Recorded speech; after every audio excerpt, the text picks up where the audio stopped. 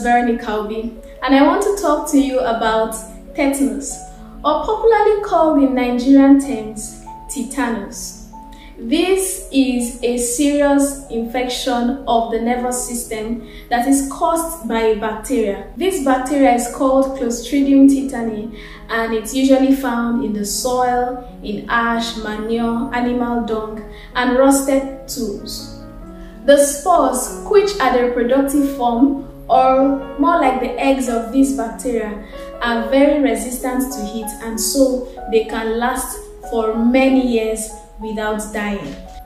When the spores get into the body, they develop into the full form of the bacteria and cause the infection tetanus. Tetanus is not a communicable disease, so it cannot be passed from person to person.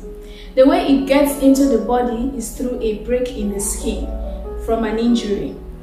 It can get into the skin through dirty and contaminated wounds, puncture wounds from bottles, needles, pressure wounds, surgical procedures, dental infection, and even clean bruises. Anyone can have tetanus, but it's more common and serious in pregnant women and children. Tetanus that occurs during pregnancy or within 6 weeks after birth is called maternal tetanus, and tetanus that occurs within the first 28 days of life is called neonatal tetanus. Tetanus is commonly called lockjaw because of one of its classical symptoms, which is the tightening of the jaw muscles and muscles of the neck. Other symptoms include seizures, difficulty in swallowing, sudden involuntary muscle spasm that may be triggered by light or noise. This is why tetanus patients are nursed in quiet and dimly lit rooms. Now, these muscle spasms are characterized by a classical arcing of the head, the neck, and the spine in a backwards position called opisthostonus. There is also general muscle stiffness, headaches, and fever. 2 in every 10 cases of tetanus are fatal and can result in life-threatening complications such as fractures, difficulty in breathing. Most clients may need supplementary oxygen.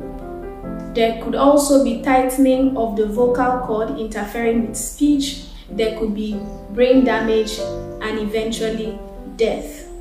Tetanus is a fatal disease condition that can be prevented, and this is done by up-to-date vaccination and proper wound care. The tetanus vaccine provides temporary immunity against the disease.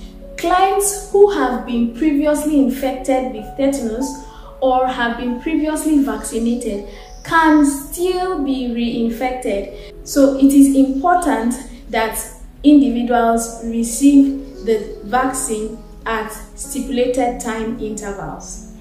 The vaccine is recommended for all ages with booster doses throughout life. For children, they usually receive what we call the DPT combination vaccine, which is the diphtheria, pertussis, and tetanus combination vaccine. And it's given at 2 months, 4 months, 6 months, 15 to 18 months, and 4 to 6 years of age. Adults receive the tetanus toxoid vaccine, and it's given every 10 years. Pregnant women also receive the tetanus toxoid vaccine.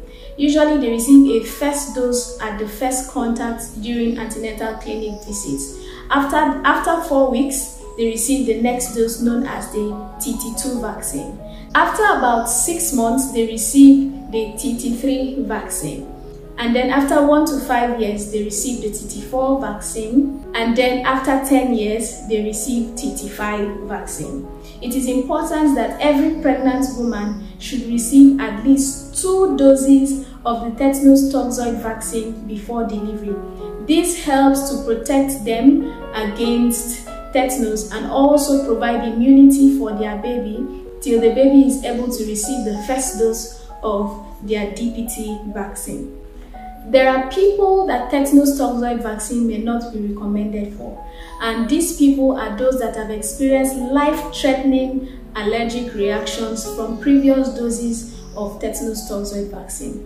Also, people who have a severe acute febrile illness will not take the vaccine till when they are well before they do so. You may experience some mild side effects when you get the tetanus toxoid vaccine, and these may be pain and redness at the injection site.